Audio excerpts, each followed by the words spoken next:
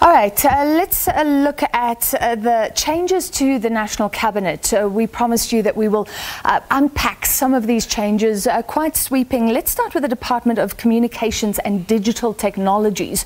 That is the overarching name for this department, under new leadership again.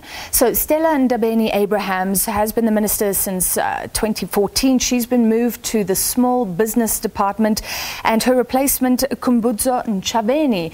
And of course, this is very important in terms of ICT, in terms of digital migration, in terms of millions of South Africans needing access to digital services to get jobs, to be more productive, things like that. Let's speak now to Leon Louw, who's the Executive Director of the Free Market Foundation. Mr. Louw, I think there's been something of a revolving door. Somebody quoted 11 ministers in a period of 12 years. Of course, the Communications Department has had different names. But given the importance of some of the projects that have been delayed, like digital migration, is the sheer number of changes over the years a problem for you?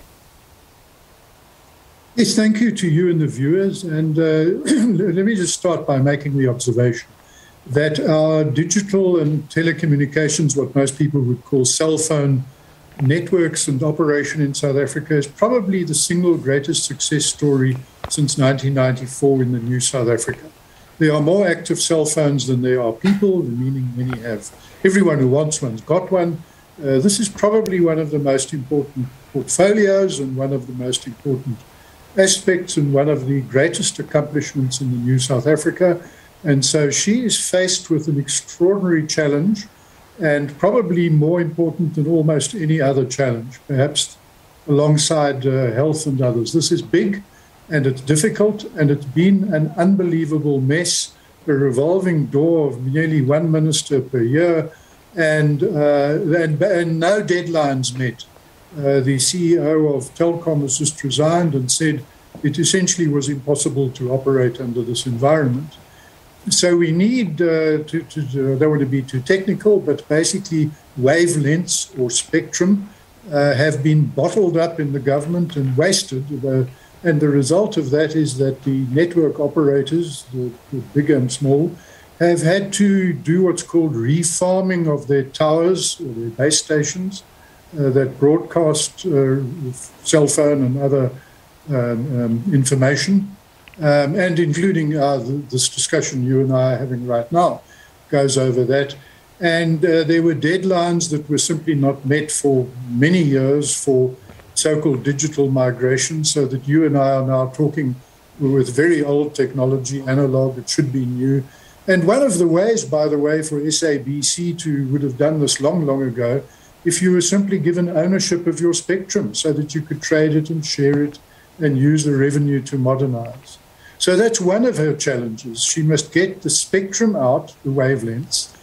That will bring down prices, make telecommunications accessible to the poor and people in remote areas, and bring about modernization so we can start having, wireless-driven cars, and we can start having robotic surgery and all of the modern things in the modern world, which we are denied because we are sitting with a Neanderthal system and with spectrum that is not allocated. Yeah. Having said that, can I stop you because the whole spectrum issue is potentially very politically fraught.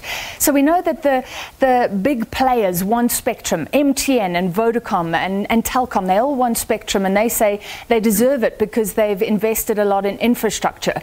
But then there's the argument, give it to other new players, let them compete in telecoms.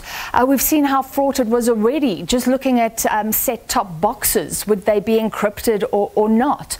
So this is very challenging, and it should not be steered by political interests at all. Yes, or by corporate interests. It should be steered by consumer interests. And, there's a big huff and a puff about the so-called tier 2 operators, or the duopoly, the two big ones, Vodacom and MTN. But it's really bizarre. The government gave them a license, created this duopoly. They did a fantastic job of getting telecommunications to everyone.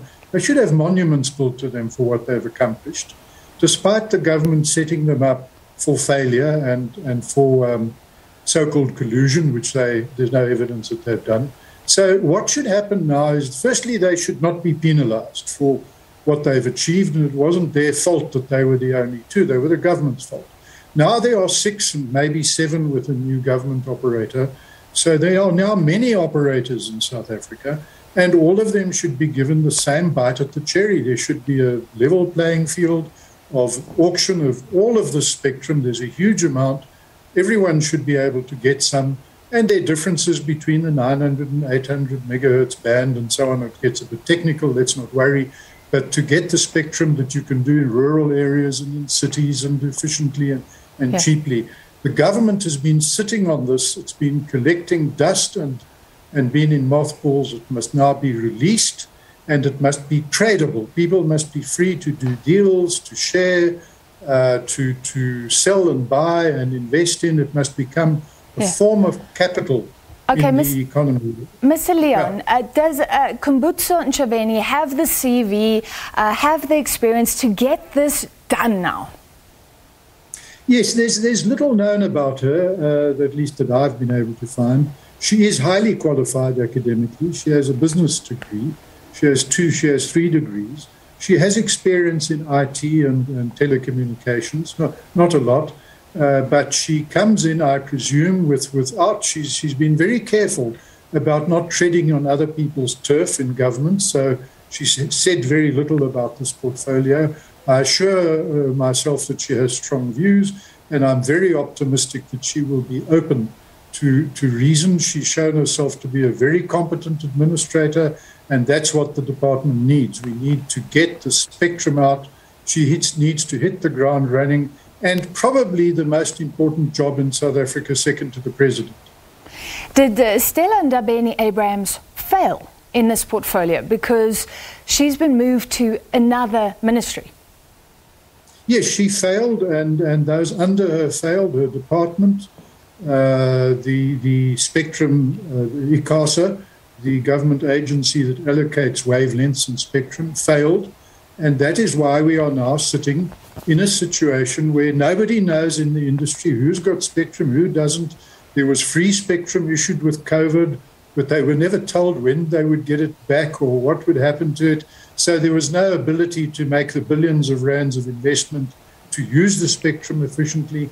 But the most important thing she should do is forget about the industry, forget about politics, forget about government, keep her eye singly focused on the needs and interests of consumers, which is to make all the wavelengths and spectrum available to the operators and people like you, the broadcasters, so that we can bring down prices and improve efficiency and join the modern world, which depends entirely on the efficient use of wavelengths today. It is a completely new world, and she must get us into it.